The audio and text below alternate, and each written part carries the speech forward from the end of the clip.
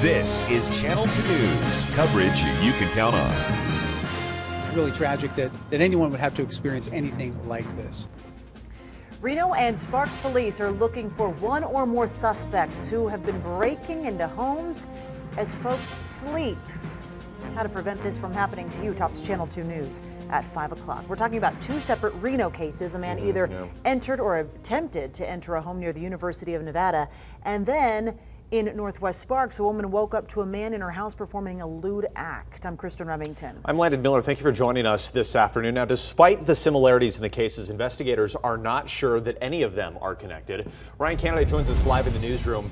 And Ryan, let's start with what we should be on the lookout for. Well, really, Landon, it'd be a good idea to keep an eye out for individuals going around local neighborhoods who are peering into windows. Now, the suspects here are referred to as prowlers and can be potentially dangerous.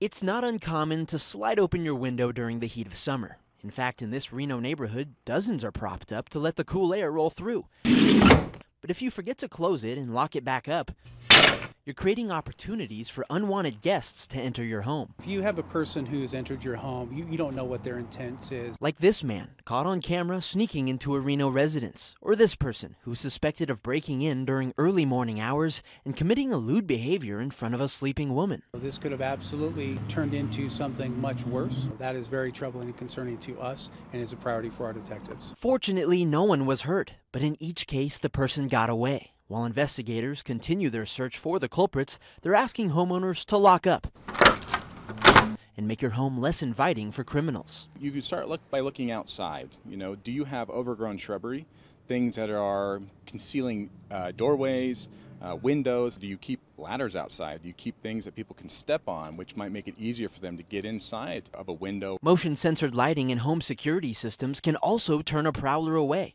But more importantly, video surveillance can help law enforcement catch the suspects. Regionally and across the country in identifying and apprehending and holding people accountable for committing crimes.